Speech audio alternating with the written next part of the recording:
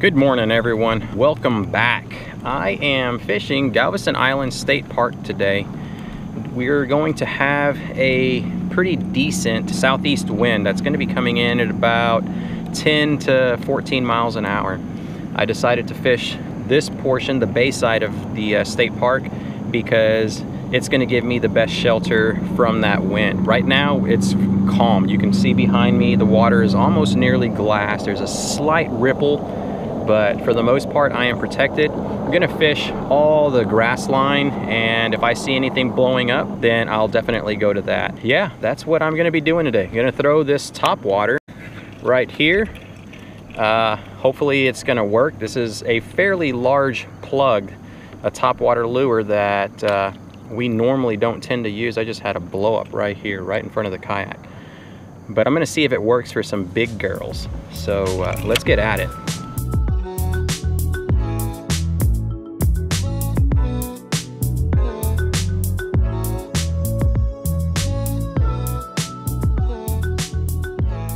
Big top water plug bite is non-existent, did not work.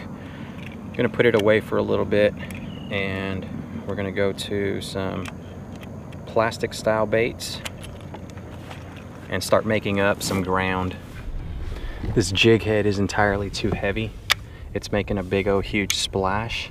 It's my 3/8 ounce one, so I'm gonna go back to a 1/8 ounce. I've got it rigged up already behind me. Actually, I do not. It's on a popping cork. All right, I'm gonna have to retie. So this is the difference between the 3/8 ounce and the 1/8 ounce. So check out that size right there. You can definitely see how much more heavier it is. It's gonna get it down there. I normally use this size to get inside deep water or fast moving water, like when the tide is going out and at the drains the water is just being flushed out of the marsh. That's when you want to go with this guy. This guy is the one that you use when it's calm right now and you don't want to spook anything. So let's get this one tied on.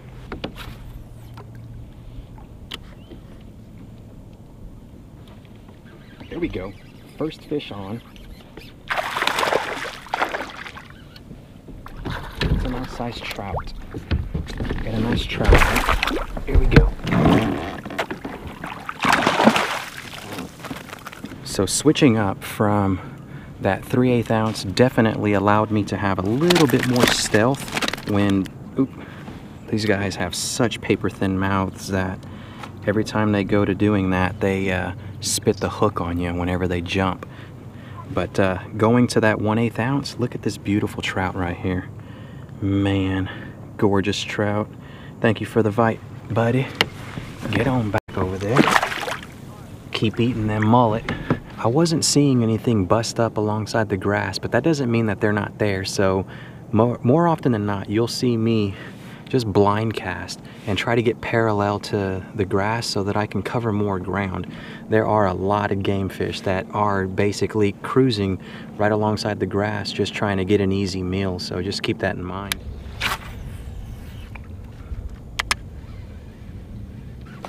Ooh, that was one. That's probably a flatty. I didn't even feel the thump. No, it's another trout. I didn't even feel a thump. Goodness gracious. Oh, he got off. It's okay. That was a little juvenile, but I didn't feel that thump. I just saw my line going and I was like, wait a minute, what's going on here? Come here, Houdini. We've definitely got some trout working this grass line. All right. Okay, there we go. Right over there, the tip of the grass is just moving back and forth. The wind isn't doing that. That's got to be a fish rooting around down inside there. Hopefully it's a red. Well, I got the aim of a cross-eyed armadillo. All right, that's a lot better. If that fish is still there, hopefully he's going to see this.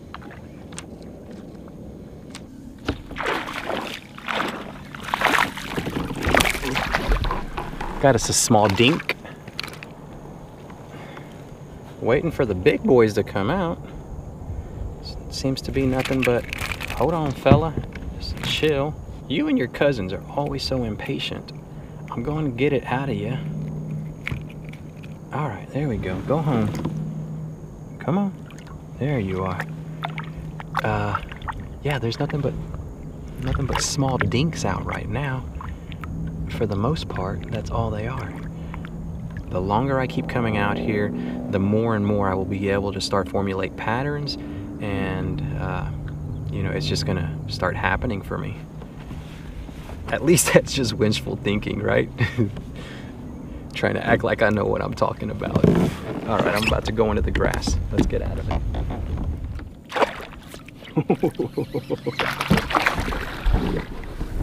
Another little dink. I hope the camera was able to get him whenever he flashed right on it. This guy came straight out of the grass just to hit it. Well, hopefully these guys are the ones that are going to be put on a show till the big ones come out. There we go.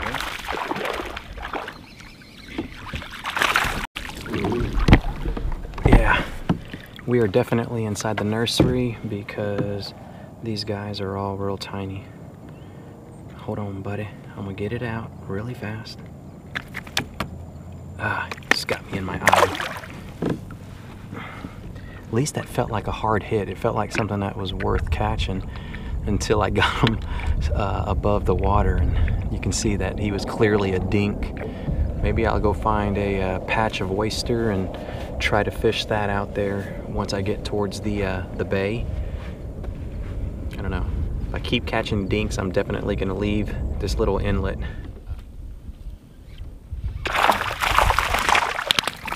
Okay, so this is it. I am definitely gonna leave this area. This little fella finally tore my tail off, and let's try to get him back inside the water quickly as possibly can so he has a good chance of living. Go on, buddy. Appears there's just a bunch of dinks cruising all inside this area that I'm fishing. I'm gonna make a beeline straight to this area that I wanted to fish. I looked it up last night, and it's not a secret. As soon as I get to it, and if it's good, then I'll let you know which area it is. Little pinfish taking our tails again, but I came prepared this time. So we're gonna remove the gulp, turn around, reach into the bag of tricks, and pull out nothing other than, boom, Z-Man. Oh yeah, we got the grubs, 2.5 inch. It's not the same size as that 4-inch gulp, but it's gonna have to do. I'm gonna switch it up and put it back on the 1/8 ounce jig head. Let's get this put on. These things are darn near indestructible, so I'd like to see those pinfish. If they can chomp this, well then I'd throw in the white towel. I hand it to those guys. I don't know what it is, but we got him. We got the little culprit. I told you I was gonna get you. I told you. You couldn't leave well enough alone, could you? Shark's probably gonna come and get you. Get out of here, little turd. Okay, I'm good. I know what it is now. I can go ahead and move on. I've been out here for what, the past 35-40 minutes, just trying to catch whatever it was that was taking my tails from the gulp. The Z-Man grubs. They stand up to it, their teeth a little bit better, but man, those little pinfish have got some teeth. They can go straight through these Z-Mans like with the quickness. Well everyone, I'm afraid I've ran out of time. It's been a very tough day of fishing. It's been a very tough weekend of fishing actually. I've only caught nothing but dinks. I'm grateful that I didn't get skunked, but man, don't come out here. And if you do and you catch some big ones, then please let me know with a comment below what you used and where you got them, because I am stumped. If you like the video, I know it's going to be a far cry to get some of them thumbs ups, but if you did, then please let me know. So that's all I've got for y'all. If you have anything to say, again, leave it down in the comments below. I'll answer whenever I get a chance to sit down and then take a look at everything that y'all are asking. Not sure where I'm going to fish tomorrow. I know it's definitely not going to be in the Galveston area because it's just been tough this entire weekend. So I'm going to go home, do my homework, and figure out where I'm going to fish. All right, that's it. That's all I've got. I've run out of time. I got to get out of here. Until next time, tight lines.